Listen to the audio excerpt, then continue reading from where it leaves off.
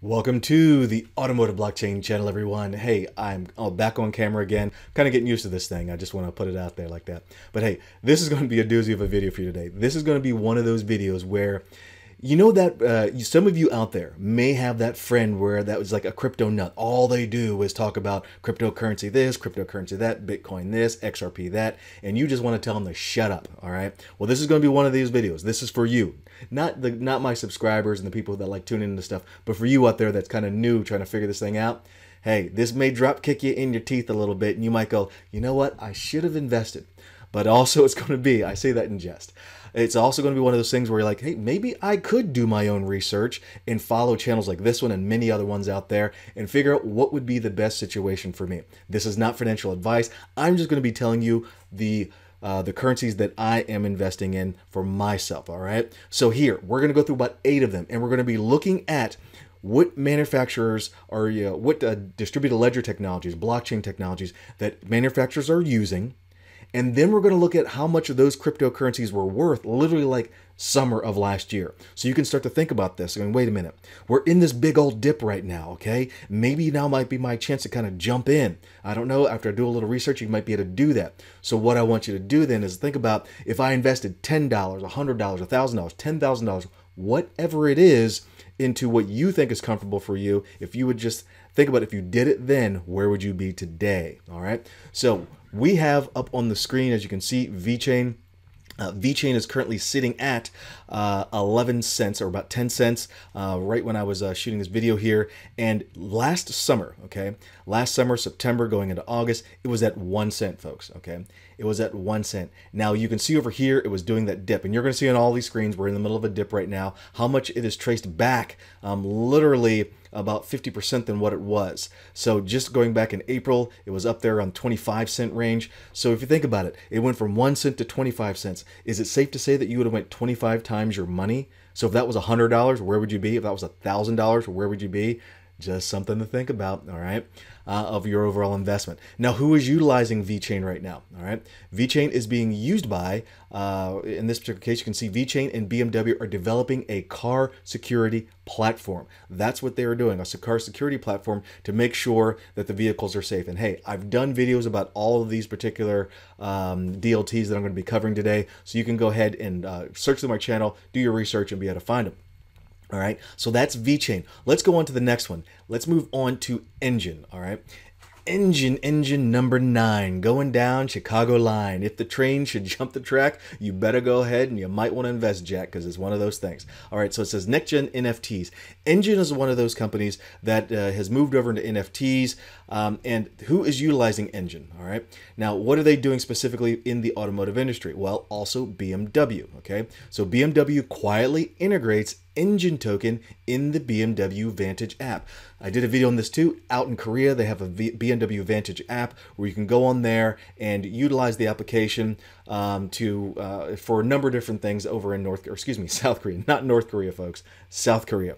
And you can actually earn these Enjin tokens as you're utilizing the app, doing different things, and you can use it in this in a store environment to go ahead and spend your coins. So that is one of the things that they're doing there. And if you would have been looking at Enjin back during the summer again, and where was it at? It was at 15 cents. Looking at September, August of last year, was at 22 cents, and it ramped up. Enjin ramped up around its peak, close to, as you can see here on the screen, yes, I know, $3.45. So yes, let's just get this straight. Last year, 16 cents, and it escalated up. It just literally ramped up to over $3. All right. So that is insane gains that you could have had. And yeah, okay, we understand right now it's sitting at $1.28. It stepped back literally 50% in its overall gains. I got that. But once again, think about where you would have been. Let's move on to the next one. I like this next one. And we're going to kind of keep it German. We're going to move over into Ontology. Okay. Now, Ontology is a DLT that's being used by Daimler Mercedes-Benz.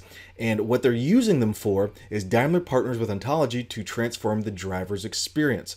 And the overall driver experience with that, what they're looking at is through Ontology's decentralized blockchain solutions, drivers will enjoy a suite of new, highly secured digital driving services. And that's one of the things they're looking at there. And you can, I'll try to, maybe I'll put some links down at the bottom for some of these that you guys can read about. But look at this, Ontology. Again, last summer, we're looking at this, August, or going into August of last year. You can see that it was sitting at 88 cents. It ramped up, it escalated up, it boomed up to $2. What was it? $2.69. So again, gains on top of gains on top of gains. And all of these that I've mentioned so far, with the exception of Enjin, I do not own any of that.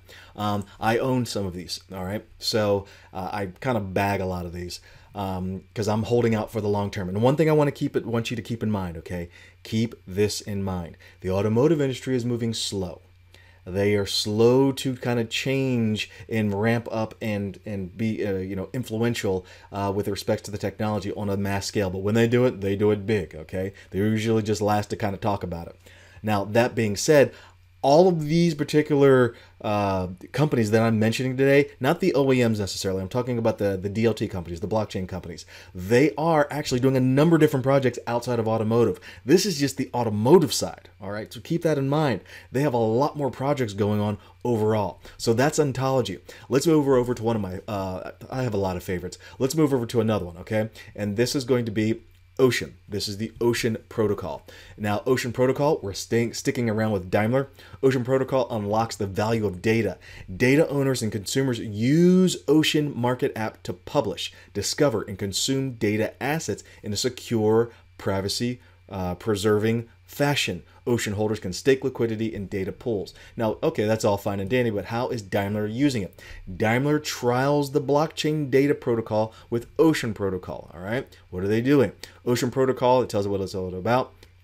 But what Daimler's doing is Daimler is using blockchain and an AI organization, Ocean Protocol, that they were going to be using them for decentralized data exchange. And I've mentioned this in previous videos, but when it really boils down to it, there's a lot of data going on that between the manufacturing of the vehicle, the mining of the resources, and they want to make sure that everyone that's in their supply chain is all going to be able to share that data, but yet keep the data that they want private, and be able to share data that they need to back and forth to help their supply chain out. All right, so that is Ocean Protocol. I get it, but where was Ocean Protocol sitting? You guys should be just kind of going, wow, if I would have just done it then, if I would have just did it then. And so many people are focused on Bitcoin. I get it. But there are other areas, these low cap kind of coins out there that you could be investing in, because that's what I did. I'm not saying you have to do it. You do your research. You figure it out. All right. But you look back here, going back. I mean, let's just look at December. December was 3 cents. Going back, if we wanted to, back to July, it was 2 cents.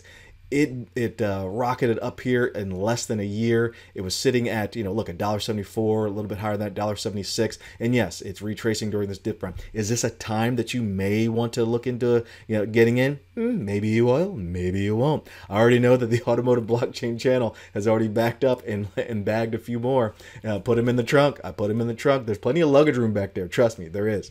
All right. So we got that going. So that is Ocean Protocol. Now let's move over into the Internet of Things. All right, the Internet of Things. I did a video with Larry Peng of IOTA about this technology. I really like IOTA. IOTA is the Internet of Trusted Things, and I actually have one of the UCAMs that they talk about in here, but the overall vision that they have with IOTA is being able to put everything that you own your own data and that no one else does. It's a very big company. You can go ahead and check out the video. Larry Peng, not just my video, but Larry Peng does a lot of great videos. But IOTA is the Internet of Trusted Things. And how are they being utilized? Again, we're going to stick around with Daimler, and we're looking at this chip market. Now, everyone knows who's in the automotive industry that there's been this big kind of, it's very significant decrease in chip making. Literally, there are no chips out there. It's really hard to come by. Dealerships, especially here in the United States, are trying to find inventory. They're selling more of their pre-owned cars. The pre-owned market is high, okay? So what is being used over here? This is WiseKey. WiseKey is selected by IOTA to ensure integrity in manufacturing by using secure semiconductors with blockchain. Secure semiconductors. And I'm just sitting here thinking, with all of this chip manufacturing shortages going on, I'm wondering how IOTA is going to pan out with that. Now, yes, IOTA is not directly associated in the automotive industry. Larry Peng does talk about how it could help the insurance industry out. But how is this? But WiseKey is integrated with Daimler, okay? WiseKey signed a perpetual license agreement with Daimler AG a couple years ago. So WiseKey is using, Daimler is using WiseKey for their chip manufacturing and their chip making. And just so happens that as part of one of the projects that IOTA has with WiseKey, they're integrated there. So I kind of use that as a tangential, saying, you know what, I wanted to bag IOTA because of that. I like their technology, I see where they're going, and I can see how technology such as this UCAM is being able to help change some things too. I'm actually going to see if I can try to hook it up to my dashboard and see if I can drive around with it. So if I'm able to successfully do that, I'll go ahead and put it on the video. All right. So if you would have just thought about investing in IOTA, okay?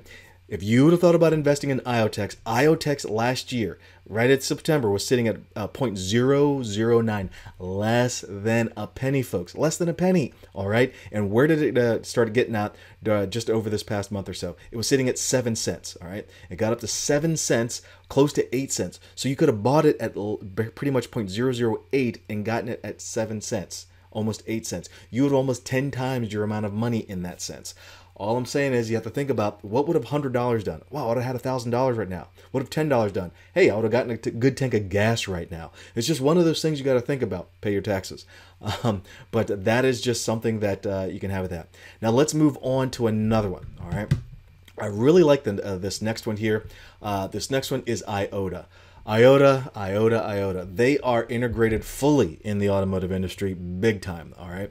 They are harnessing the power of mobile connectivity or connected mobility in vehicles, and they have a great platform in there. One of the great platforms that they have that I always talk about is EDAG, and that's another German company.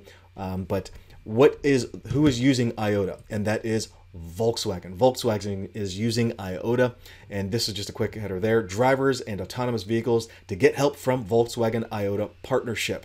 And they go out and they talk a little bit about that, on how the emerging technologies and utilizing the Internet of Things will be able to help Volkswagen. And you have to ask yourself, okay, well, what if I were to invest in IOTA? IOTA would boom, baby. It boomed. You got to just start thinking about this. Where was IOTA? Okay, IOTA was sitting at, once again, looking at September, about 26 cents. Where did it end up going to? As of April 15th, 25 cents. And as you can see, it went up and down, and as it's going down for the dip. But even at the dip, it's at basically at $1.10. Now, do you think it's going to get back up there? It might, but what about the all-time high? And I wanted to focus on that. A lot of these cryptocurrencies and their all-time highs, they haven't even come close to that. And I get it. 2017, a lot of investment, a lot of things going on. Some people FOMO'd into it and lost a lot of money. You may be a little shy on investing again, but still, all of these, 99% of these are not even remotely close to their all-time highs. All right, let's move on to Stellar. Okay, what about Stellar? If you don't know who Stellar is at this point in time, they have so many projects going on right now throughout the entire world with cross-border payments and intermittences. Unbelievable. Definitely do your research on them. I love them. I bag them all the time. So who is using them? Porsche. Okay. So you have over here blockchain key technology of tomorrow. All right. And so Porsche is actually using them for some of their initiatives. And just in case you were wondering, yes, for those of you who don't realize this, that's part of the Volkswagen Group. And if you would have looked at Stellar just not too long ago, again, many of you realize that not too long ago it was sitting at like 9 cents last year, and it has a little gone up to 71 cents this year alone. It's just one of those other things. Now, I'm going to move over into this last one. And this last one, I want you to start thinking about it. Your vehicle, the vehicle you are driving now, is literally a big thing on wheels. It is the Internet of Things. And everybody knows that it's about the infotainment systems and where things are going, and having connected cars to the connected grid, to connected cities, etc. It's going to be happening, all right?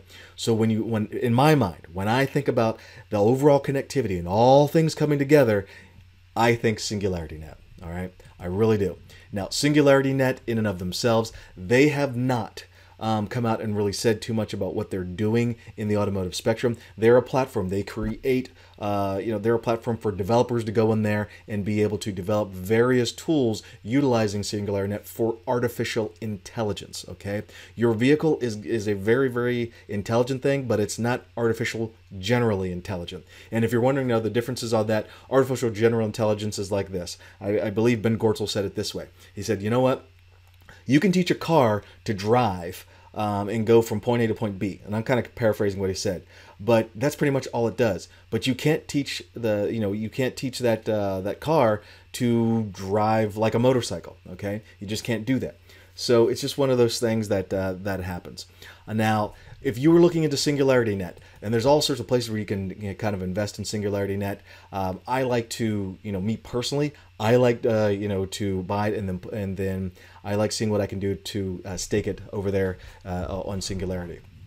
Now, that being said, last year it was at 6 cents. And here's the thing. If you go back to June of last year, it was at a penny, pretty much 1.7 cents US.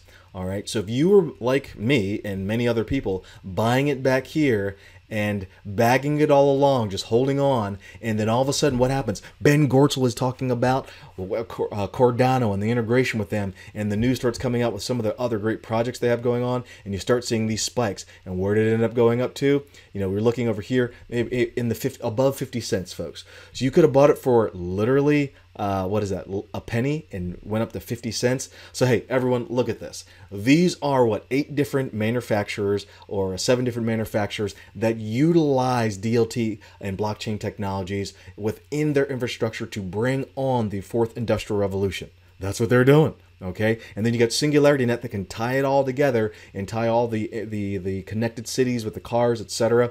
And infrastructure-wise, they have that capability built in. Did you miss out? Ask yourself, did you miss out? Did you miss out? No, you didn't. In my opinion, you did not. There is plenty of time to invest. There is plenty of time to do your research. I'm not your financial advisor. Do your research and go ahead and look at just the automotive companies and what they are doing. And every single one of these platforms, these DLT and companies that I've mentioned, guess what? They have many other different projects that they're working on. That's why these things have, in many cases, hundreds of millions and billions of dollars of capitalization. I'm just saying, think about it. Think about it and look at this. Thank you all for joining. Don't forget to click subscribe, do what you need to do, and I look forward to seeing you next time.